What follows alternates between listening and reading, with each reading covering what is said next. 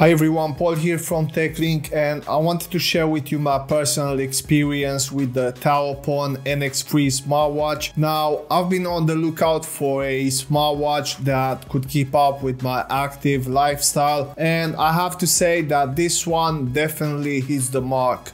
I've tried a lot of different cheap smartwatches in the past, but I finally found the one that suits me best. One of the things that sets it apart is the larger HD display, which looks bright and colorful, making it easy to read even in bright sunlight. But what really sold me on this watch was the way it is built. The metal case looks very manly and gives the watch a rugged feel. I've used it in some pretty tough conditions and so far it's held up perfectly. On the side of it you have two buttons, one of which allows you to switch on and off the screen, and the other one allows you to exit the feature you are using and go back to the main screen, or if you are already there, it will take you to the main menu.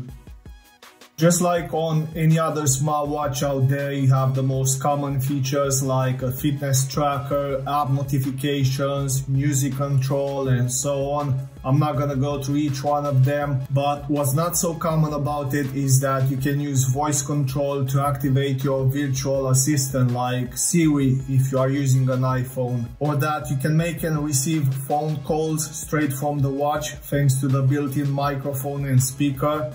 And you can do that either by typing in the phone number or by adding some contacts to your favorite list. Another great feature would be that not only you can control your music from it, but you can actually play the tracks on your smartwatch thanks to the built-in speaker, which is quite loud, to be honest. The screen, like I mentioned before, is quite large, has a good resolution, and it looks very bright and colorful, and is very responsive to the touch controls, so you won't feel any delay while using it. Besides this, the battery is quite impressive thanks to the 410 milliamps capacity. I only need to charge it like once a week or even less, and that's another thing that I love about it, especially if we are to compare it with some of the most popular brands that need to be recharged pretty much on a daily basis.